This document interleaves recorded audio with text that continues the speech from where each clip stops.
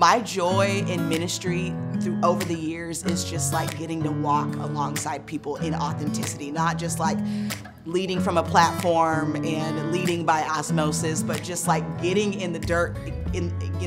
getting in the dirt with people, getting deep beneath the surface, offering my life, my time, my resources, my energy, investing that in the purposes of even just like one person. I can tell you 10 people over the course of the years that I've been consistent in walking with in discipleship. And it just brings me so much joy to get to watch people grow and be transformed into the likeness of Jesus as I just hopefully model it with my own life and lay my life down for them in the same ways that as Jesus called us to and as Jesus modeled.